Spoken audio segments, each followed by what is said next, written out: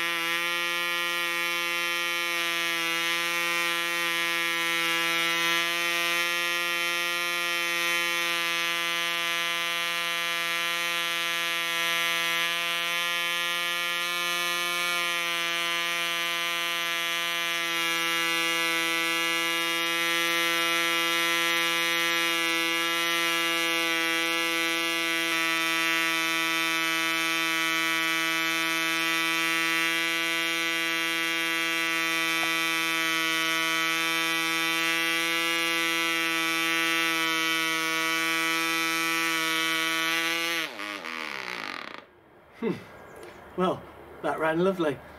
Took a little bit of dialing in at first because I've had the carb apart, so I don't know the setting. I've also had the compression screw out, but once I've got those right, it seems to fire up and run lovely. So really pleased with that, and I hope you enjoyed watching it.